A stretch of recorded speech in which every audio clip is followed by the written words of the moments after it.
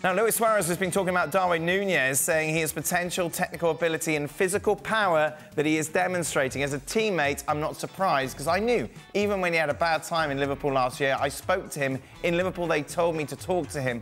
I warned him and told him what English football was. I find this quite interesting, Stevie, that you got someone who was so brilliant at Liverpool offering advice to Darwin Nunez. Do you know, does it help? Do you know, he is absolutely the perfect person, because I don't know if you remember, but Luis Suarez missed a lot of chances. Early doors in his first season, because early on, the question was, is this guy a goal scorer, or is he somebody that terrorises defences and creates openings for others?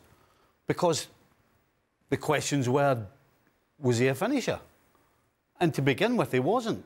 And so, if anybody is the very right man to talk to him, it's Suarez. It helps. Well, it doesn't hinder him. No? It doesn't make it any worse. I was covering Liverpool back then. It was unbelievable to watch sometimes. I mean, I remember sitting with a colleague in the early days, and he said to me, he's not a goal scorer. And I said, well, his numbers from Holland would tell you differently. Now, Holland and England, obviously, it's a different scenario. It's tougher, certainly tougher in England. And he just seemed to hit the post and do it. And then, but what you had to remember as well, when the goals came for Suarez, and they came a lot, the rest of his game was incredible as well. Which, you know, I've rarely seen a guy that could wriggle away from 2 or 3 players under pressure like he did. And Stevie's right. He was just a monster. Whether Nunez can get to that level, whether he's got enough facets in his game. I mean, he's certainly quick enough and physical enough. But Suarez's ability to bring other people into play and jiggle past 2 or 3 players was incredible. But it doesn't do any harm that he had a tough start as well and came through with flying colours. And it's up to Nunez to rise to that. But I tell you what, if he gets anywhere close to Suarez's level, he's going to have a bloody good career. Frank, did you garner advice? Did anyone help you when you made the move to the Premier League? Or indeed, did you give advice to those coming into the league at Chelsea to help them?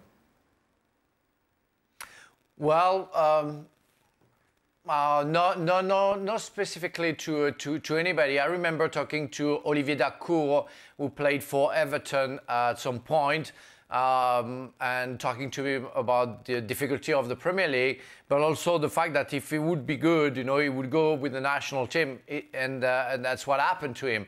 I think you want to give confidence. That's the only thing, because you can't give anything else. As Craig said, it doesn't want anybody to say something. It doesn't harm anybody, and it's always good to give as a older player.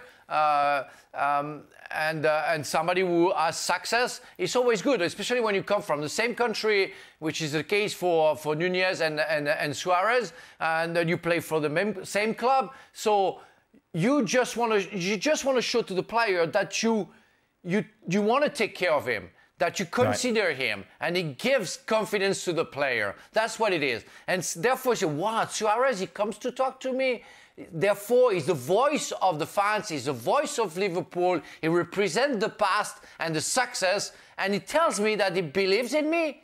It gives you such a boost, I think. Hopefully, he didn't tell him to bite people. That's the only thing that I'm concerned about. Yeah, I think that's also very, very valid advice going forward. Liverpool, of course, exceeded expectations so far this season. Is that fair? No, I don't think so.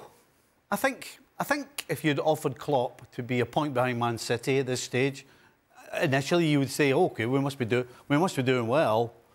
But I'm kind of a little disappointed that Liverpool don't have more points than they do. Wow. So